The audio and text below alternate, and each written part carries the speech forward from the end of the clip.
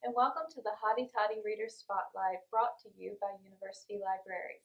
I'm Ashley Dees, and today I have with me Jenny Jackson. Jenny is an instructor in the Department of Writing and Rhetoric. So we're so happy to have you with us here today. Can you tell us what book you're recommending? So, timely for the month, I brought The Exorcist by William Blatty. Great. So tell us what you found interesting about this book. So many things. So, what I love about this book and what I find so fascinating about this and all good horror literature or film is that it is so much less about scares and so much more about human nature and just understanding people. So the three main characters in this, Reagan, Chris, her mother, and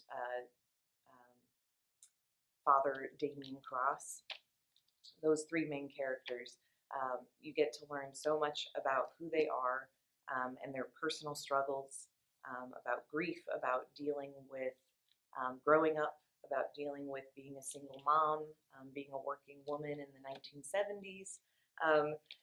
So much more beyond just it's a scary book, which it is. It's a very scary book, which is really entertaining as well. But the best sort of horror to me is the stuff that goes beyond the scares and has a lot more to do with the underlying message of human nature and human examination. Great. All right. So tell us why our faculty, staff, and students should read the book. Well, all the same reasons apply here.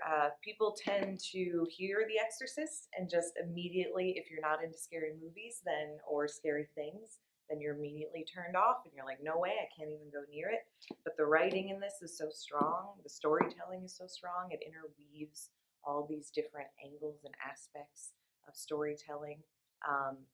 And what it also does is gives us this insight into sort of America in the 1970s, into culture in the 1970s, and the start of sort of the end of one sort of version of women's liberation and the start of sort of this pushback on it, which is a lot of what's going on in this book. Is like one of the main characters is this working mother, and she basically has to give up this career to take care of this daughter who becomes possessed. So I recommend this book for the cultural insight it gives us into that time frame, and also just how much it tells us and how much it shares with us about people.